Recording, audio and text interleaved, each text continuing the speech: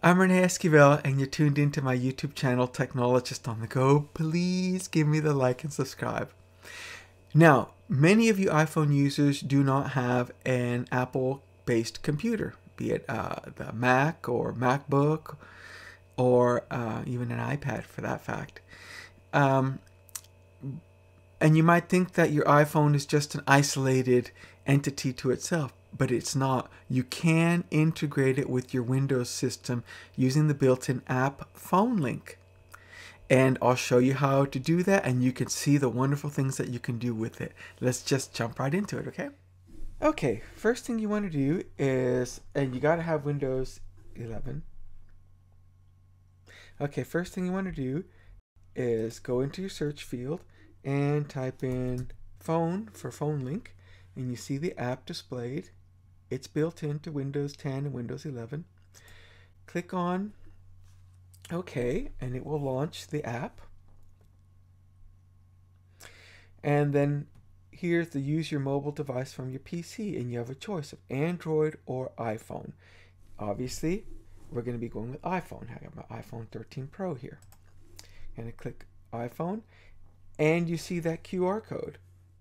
Okay, bring up the iPhone camera. You see the option there to pair your devices, like that. And it brings this pop-up.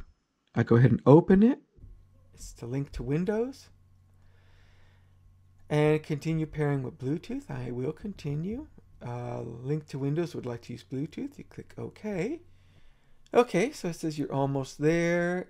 Turn on sync to access your contents. I'll click continue, and it says you're all set. Your iPhone is now paired with your PC. And welcome to Phone Link. With Phone Link, everything you love about your mobile device is now accessible from your PC. I can elect to open Phone Link whenever I log into Windows. I'll do that for now for demonstration purposes.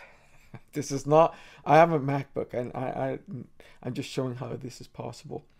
Okay, now grant permission from your mobile device. So click on show me how. And on your iPhone, go to settings. Bluetooth, which is happens to be where I am. Select the PC. Oh, and there it is, sync contacts. I can go ahead and elect to do that. And I'm done with syncing contacts. And now here are my calls that I've received. Look at that. You get a call log. And let's see, I want to make a phone call.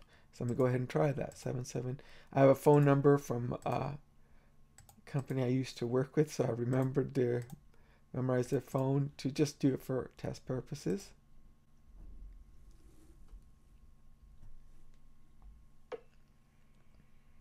Thank you for calling the Home Depot Atlanta Store Support Center. So look at that. So I can, from my desktop, initiate a phone call that's made through the iPhone. Okay, so let's, and that is outbound. That's also for inbound. Okay, so I got a call coming in. And there it is. This is coming in from my iPad using Google Voice. Hello. Hello. Okay. So inbound calls, outbound calls work. Contacts work. And it even shows the charge level of my iPhone at 55%. And then messages. So grant permission from your device so you can use your text messages. Look at that. Okay, so show notifications and sync contacts to access. Okay, I did not show the actual text messaging in terms of a demonstration, and that was because it just revealed too much personal info. You'd see who I was texting. There was no way to easily edit that out, and so I elected not to show it, but it does work. And whatever you text from your Windows side is synced to your iPhone, but not the other way around. That's how I understand it. And but at any rate, I do hope you like the content. Please subscribe to my channel, and I will subscribe to yours if you have one. I'll watch your content and leave likes, and that way we help each other out. Until next time, bye-bye.